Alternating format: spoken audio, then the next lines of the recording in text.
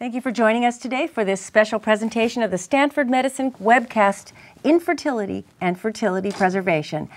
I'm Mary Windishar, today's moderator, and our program is live from the Stanford University campus in Palo Alto, California. Discussing today's topic, we have Dr. Ruth Lathi and Dr. Valerie Baker. Dr. Lathi is an associate professor in the Department of Obstetrics and Gynecology at Stanford University Medical Center. She's the founder and director of the multi-specialty Recurrent Pregnancy Loss Program at Stanford University and has been nationally recognized for her research in the field of infertility and recurrent pregnancy loss. Dr. Baker is the chief of the Division of Reproductive Endocrinology and Infertility, as well as medical director of the Stanford Fertility and Reproductive Medicine Center. Her clinical and research interests include ovarian stimulation protocols in assisted reproductive technology, factors affecting success with fertility treatment, and premature ovarian failure. It's okay to laugh when I mess up these terms. So I'd like to say welcome to both Dr. Lathi and Dr. Baker. And Dr. Lathi, you're starting out with our first presentation today. Thank you, Mary. And as physicians in reproductive medicine, we really feel that prevention and education is a first line for helping women and families with fertility. So I'll start today by giving you a brief overview of what women should know as they're beginning their journey to start a family. So let's get started. We're going to go over a few objectives today. One, what I think women should know as they prepare for pregnancy. What are those important points? When should we worry about our fertility? Is it now, or is it after 6 months or 6 years? And if you're concerned about your fertility, what should you do if you need or think you might need some support? So let's start with preparing for a pregnancy. Step 1, get healthy. We know that the outcome of any pregnancy will be dependent on the health of the mother at the time of conception. So a lot of the things that we do before pregnancy to get healthy can really increase the chance of having a healthy and successful pregnancy. So some basic things that I tell all my patients to get started. Eat right, have a healthy diet. One of the simplest things we can do is increase the number of fruits and vegetables in our diet. Exercise is a really important point and part of a healthy lifestyle. We recommend at least 30 minutes every day or as many days as possible during the week. Other lifestyle things that are important to keep in mind is that we want to moderate alcohol and caffeine intake, stop smoking. We know that some of these ingestions can lead to longer periods to conceive and potentially higher rates of complications in pregnancy. And then the last point that I have on this slide here is to achieve a healthy normal weight. Being either underweight or overweight can lead to difficulties in conceiving and also complications in pregnancy. So a BMI is abbreviation for body mass index, and it's a ratio of height to weight. It's not that everybody needs to weigh 120 pounds or 150 pounds. Depends on how tall you are, what the right healthy weight is for you. But it is important to try to achieve a healthy weight before pregnancy for best outcomes. In addition to just getting healthy, it's important to see your doctor. There are some things that we'd like to make sure are up to date before a woman gets pregnant.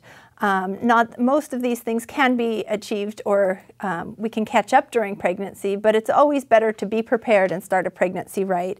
So we want to make sure that everybody's up to date on their vaccines, pap smears, mammograms, other health maintenance checks that are necessary. Medical conditions should be optimally controlled before a woman conceives. This is particularly important for women who have things like thyroid disorder, diabetes, other medical disorders that require medications. As a general rule, most medications are safe to take in pregnancy, but not all, and sometimes medications should be adjusted before or during the early parts of pregnancy for certain medical conditions. So that's another important part and component of seeing your doctor, so discuss that with your physician before you get pregnant. Additionally, in preparing for a healthy pregnancy, there may be some genetic testing that you'd like to undergo. So we have some guidelines, and the American College of Obstetrics and Gynecology has guidelines, many guidelines about the types of genetic carrier screening that are needed or recommended for a couple who are considering pregnancy. And the basis of this recommendation is that perfectly healthy people can carry traits for genetic disorders and be completely unaware of it. So this is not testing patients to see if they have the disease, but if they have a trait for the disease.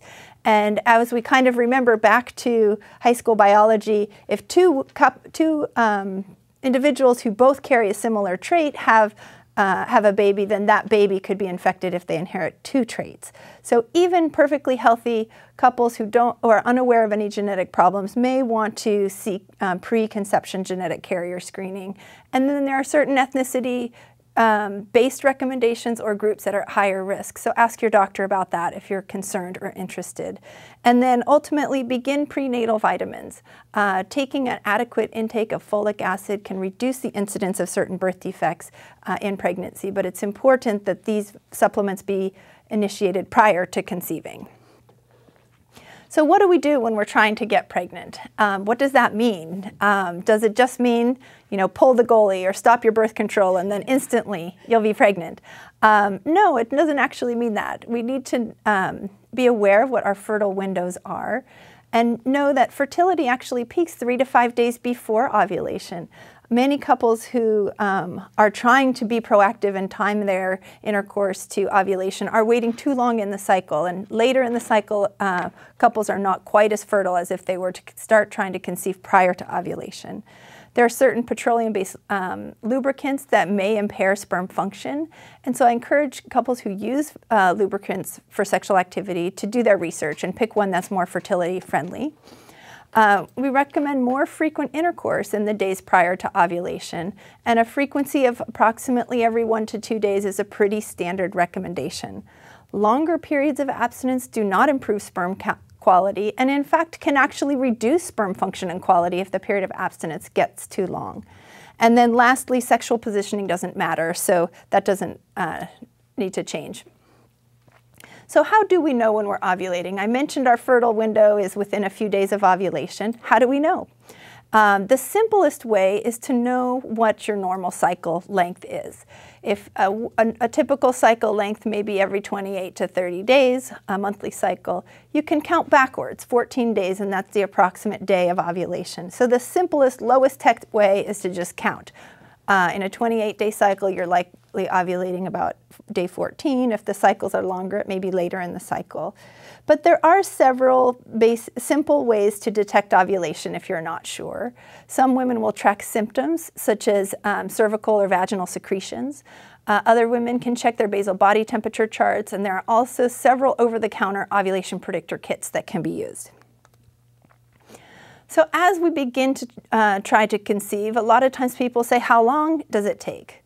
How many months before I should start worrying? We know that the approximate in a healthy couple, about 20% will conceive per month for the first 3 months, which statistically adds up to about half of couples with normal fertility will conceive within the first 3 months.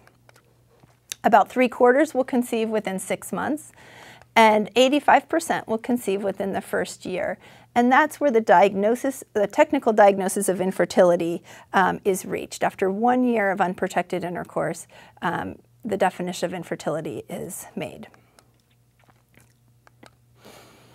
So when do we need to ask for help? Does everybody have to wait a year and meet that technical diagnosis of infertility before they ask for help? And the simple answer is no. You should always ask for help whenever you're concerned about fertility. A general recommendation is to give it 1 year of trying if you're less than 35, and for women over age 35, if it's been over 6 months or longer, to start to seek advice.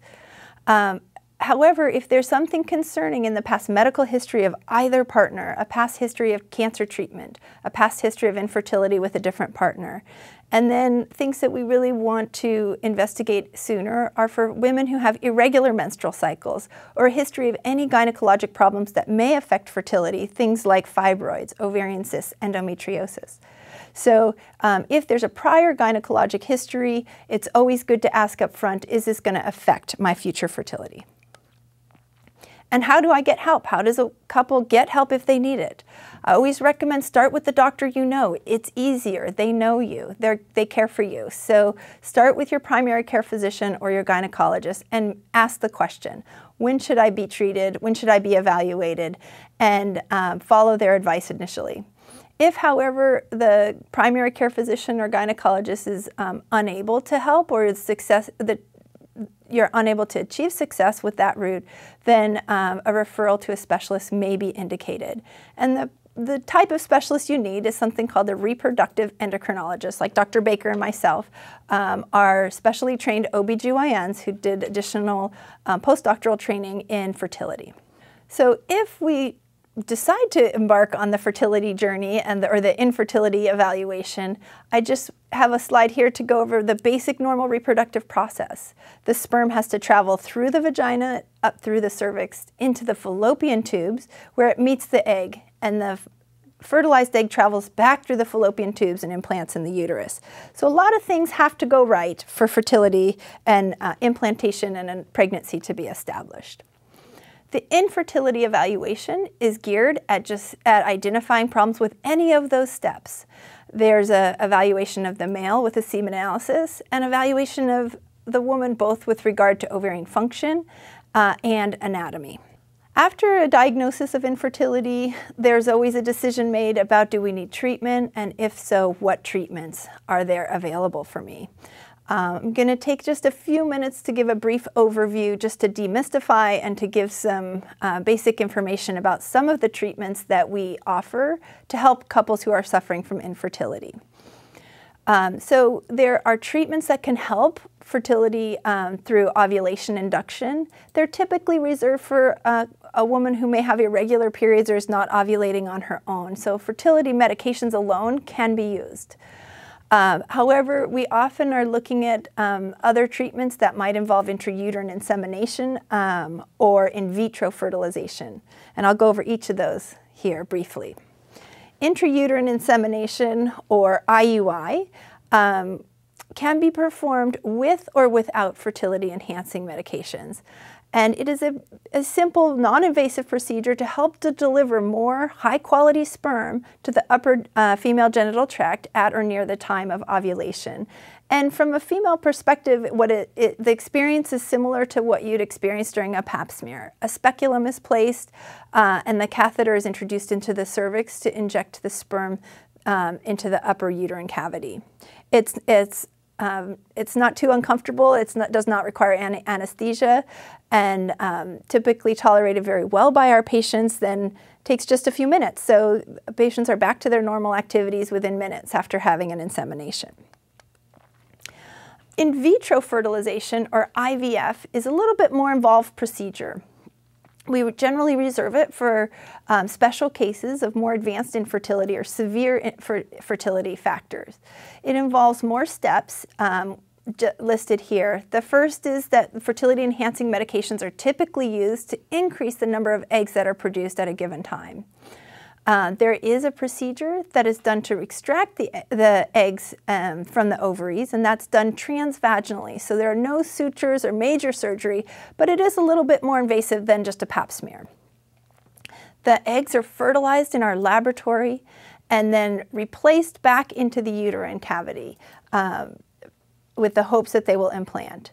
While the embryos are in the laboratory, we do have an option to test embryos for genetic disease and make genetic diagnosis to help determine which embryos are most likely to implant. This is not a standard part of in vitro fertilization, but it is a very exciting development in our field where we have this opportunity to help reduce the burden of certain genetic disorders, if that's what a couple is interested in doing.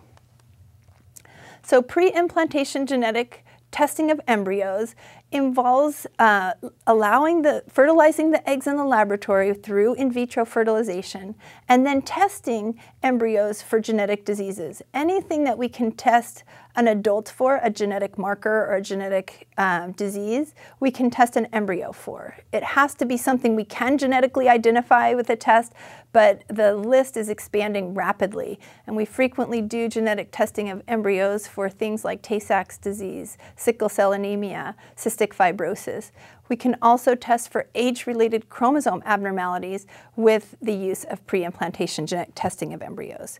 Again, as I mentioned, this is not a standard part of in vitro fertilization, but many of our couples and families are choosing to do this based on their past history. So I want to just conclude my part of today's session with some basic messages that I want everyone to hear today. With regard to taking control of your fertility, be prepared. Think about it ahead of time and get ready. Be informed and get help if you need it. So there are many, many treatment options available, so even if you are having trouble, there's a lot of things we can do to help couples achieve their dreams and goals of starting a family. Thank you, Dr. Lathi. Now we get to hear from Dr. Baker. Welcome, Dr. Baker. It's a real privilege to be able to address you today and to be able to be speaking with Mary and Dr. Lathi. I'm going to be talking for just a few minutes about the biological clock. The first question is really, what is a biological clock for fertility? We often hear this term, and you may have heard it many times and thought about it.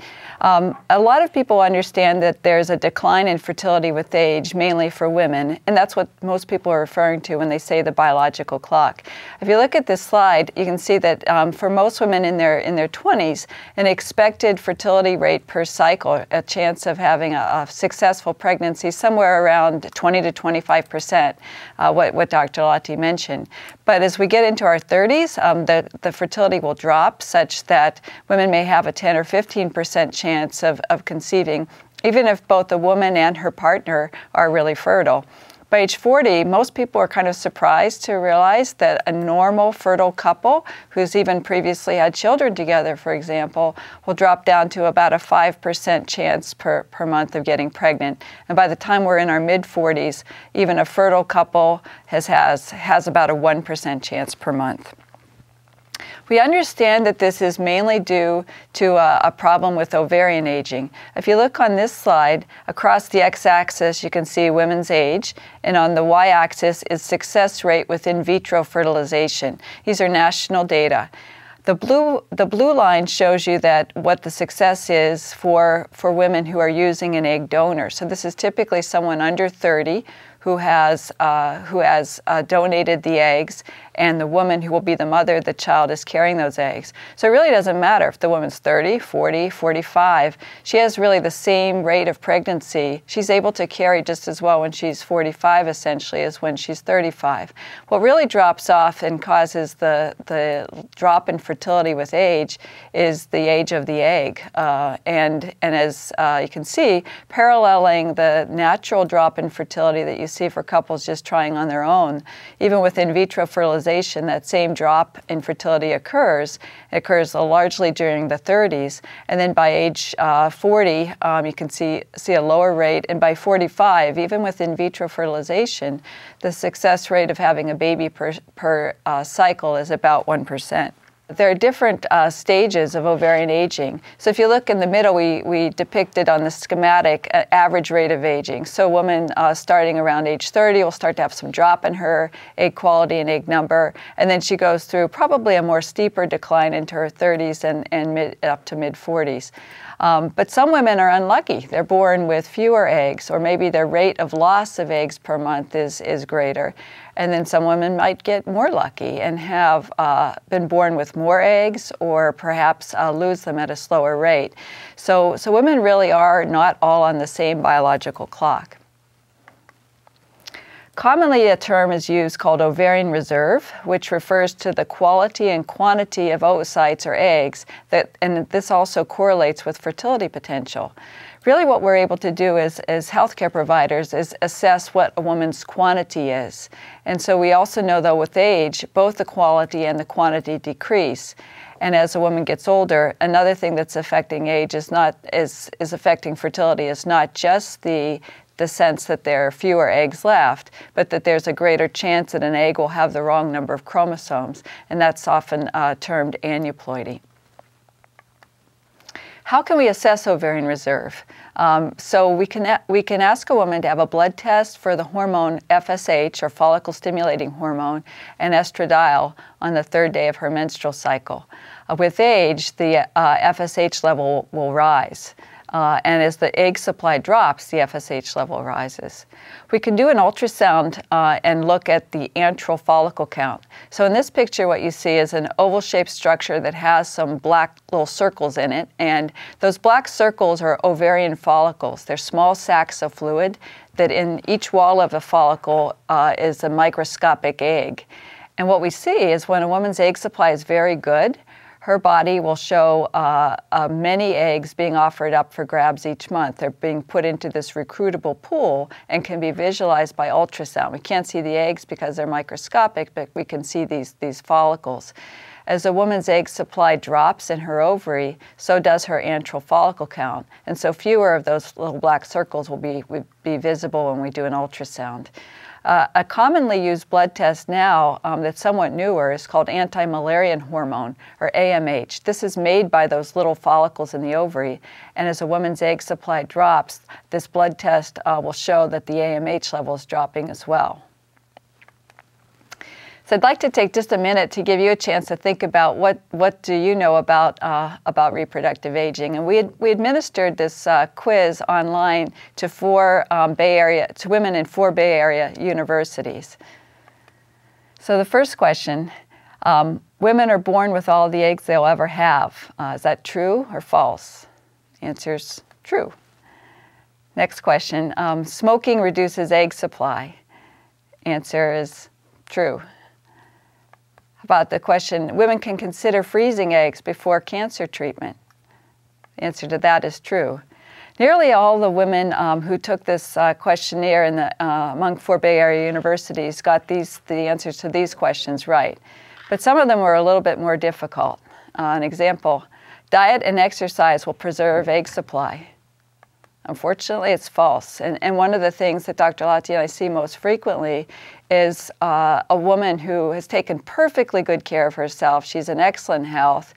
She's had a healthy diet. She exercises. She doesn't smoke. And yet her egg supply is low, and she had no idea.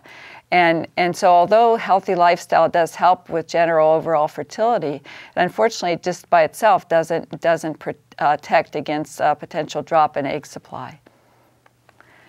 How about the high-tech option of IVF? Will that allow women who can conceive even if their egg supply is very low? And I've kind of already given you the answer to that, but unfortunately that answer is also false. Once the egg supply drops very, very low, although it's still possible that IVF will be successful, even the very, very high-tech options don't reverse that ovarian aging. Can we stop the biological clock with cryopreservation or freezing? There are a number of ways that we can do fertility preservation by freezing. One of them, as you see on the left, is to freeze embryos. And this has been done for decades very, very successfully. You can see this is an embryo with multiple cells visible. And it has been possible for a woman, if she has a current partner or if she's willing to have a sperm donor, to freeze embryos. A more common option now for fertility preservation is to freeze mature eggs, and we'll talk some more about that in just a moment. It's also possible to freeze ovarian tissue, and we have done this at Stanford, but this is a more experimental approach. And it's also possible to freeze immature eggs. Immature eggs are retrieved when a woman has not gone through fertility medications prior to having those eggs recovered. So as I mentioned, freezing of mature eggs has become the most popular option for fertility preservation because it doesn't require that a woman have a partner currently. Some couples, even if they're in a well-established relationship, have ethical concerns about freezing embryos, and they really prefer the option of freezing eggs if they're just not unable to have a child right at this time.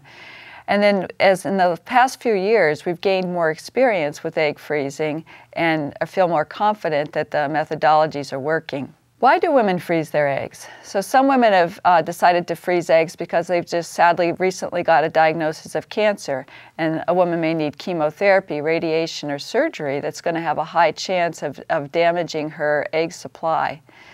Some women have personal reasons. They haven't met their life partner. Maybe they have other obligations such as career, education, or they're caring for other family members who are requiring a lot of their attention. And then I'm seeing now more women who are aware that if they have a family history of premature ovarian failure or primary ovarian insufficiency, that they may also be at risk for that, and they decide to freeze their eggs for that reason. A few years ago, a big breakthrough came in egg freezing. So if you look on the left, the methodology that we had been using for decades was called a slow freeze. So the tissue would be gradually dropped in temperature using a programmable freezer. But there was a problem that ice crystals could form in the eggs, and many of the eggs didn't survive, or if they did survive, they really weren't viable. We now freeze eggs by a process called vitrification, which is basically the temperature taking a big, quick plunge, and that's been a much more successful method for freezing. So if you look at the survival rate with egg freezing, it's improved with vitrification compared to slow freeze. So just the chance that an egg will make it through the freeze-thaw process has gone up a lot. The chance that the egg will fertilize once it's survived the thaw has gone up with this method. And the pregnancy rate per egg has also gone up with the process of vitrification. And it's hard to think about this in this way at first, but there's a chance that each egg could become a baby. And that is highly dependent on a woman's age when she's freezing them. So if a woman freezes her eggs at 30, she has a much greater chance that one of those eggs will be viable than if she freezes her eggs at 40. Now, if she freezes her eggs at 40, it's probably still better for sure than waiting till she's 45 if she's unable to have a child at the current time. But the sooner that eggs can be frozen, that overall has a much better chance of working in the future. So egg freezing recently became receiving a designation as not being experimental. That only came about 2 years ago when one of our professional organizations, the American Society for Reproductive Medicine, lifted that experimental designation. We do have to acknowledge, though, that there are still limited data to allow us to accurately predict success rates for women who are electively freezing eggs. And commonly we're asked, well, how many eggs should I freeze? How many is enough? And in general, more is better because there's no guarantee that any one batch of eggs will contain the egg that can become the baby. Ideally, we say a minimum of 10 to 20 eggs, but it really depends on how important that egg freezing process is for that woman. Meaning that if she realizes that it's very, very unlikely that she's going to be able to conceive during her fertile period in life, she may want to freeze more eggs than someone who is doing this somewhat more electively. As I mentioned, primary ovarian insufficiency is a condition where eggs are depleted, and this is occurring way before a woman is expecting it, before the age of 40. It has also been called premature ovarian failure, and this condition can have a spectrum of health consequences, such as irregular menses, hot flashes, vaginal dryness, bone loss. But sometimes the only presenting symptom or the only thing that a woman notices is that she's having difficulty conceiving. The diagnosis can be by history as well as by the blood test that I mentioned.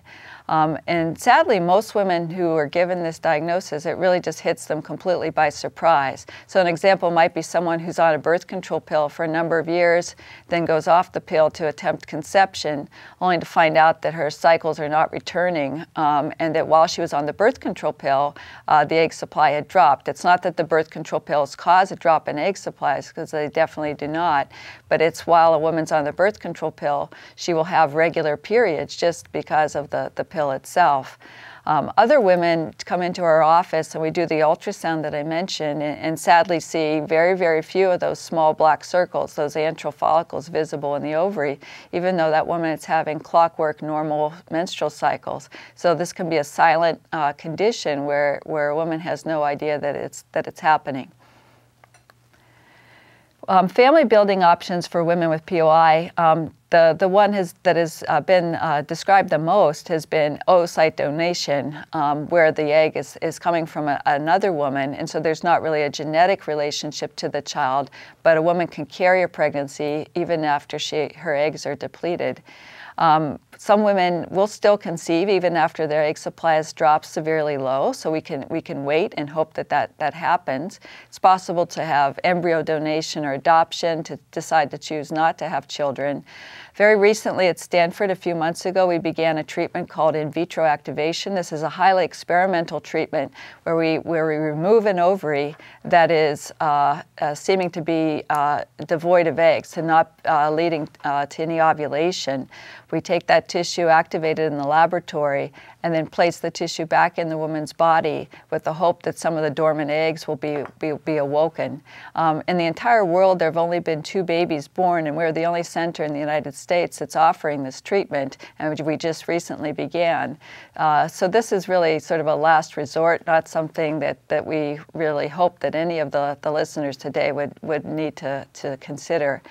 And then if the diagnosis of dropping egg supply is made early, we can still freeze eggs before it's too late. The process of freezing eggs is about a 2-week-long process. First of all, women learn to give themselves subcutaneous injections, and unfortunately it's still a needle, but at least it's a very, very small needle that's used for about 10 days. Then eggs are collected under anesthesia, and women don't feel this procedure at all because they have strong intravenous anesthesia that allows us to do the procedure with the woman being essentially asleep, but then it's a short-acting anesthesia medicine so that it wears off quickly. The woman can go home about an hour after the procedure, and then she can typically go back to work the next day. The procedure itself takes about 10 minutes, but a woman's typically there having the egg retrieval process done for a total of about 2 hours, including the preparation before and recovery after. I'm really pleased to have had a chance to be part of this panel and to represent my colleagues at Stanford Medicine, Fertility and Reproductive Health. Thank you very much, Dr. Baker. On behalf of Dr. Lathi and Dr. Baker, and of course our Stanford team here, thank you for joining us. I'm Mary Windishar.